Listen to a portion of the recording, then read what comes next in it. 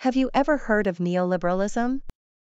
It's an economic belief that free markets are the only way to achieve growth.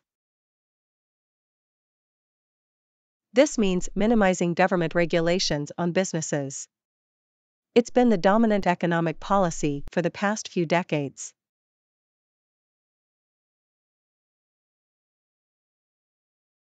But what has been the impact of neoliberalism on society? Well, it has led to rising inequality and decreased social services.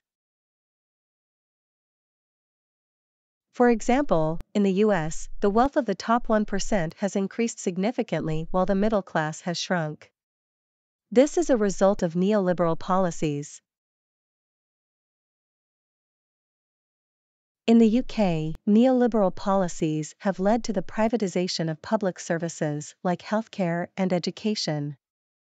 This has resulted in decreased access for those who can't afford it. So, it's important to understand the impact of neoliberalism on society. We need to consider alternative economic policies that prioritize social welfare.